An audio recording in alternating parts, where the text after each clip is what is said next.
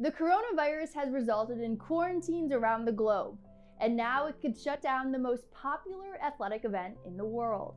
According to Bloomberg, Tokyo Olympic organizers have until late May to see if the virus is under control, or else the 2020 Games, scheduled to start in July, could be canceled. With more than 80,000 coronavirus cases reported, several Olympic qualifiers and other major sporting events have already been canceled. Despite the concerns, Japanese politicians say they do not intend to move the Games.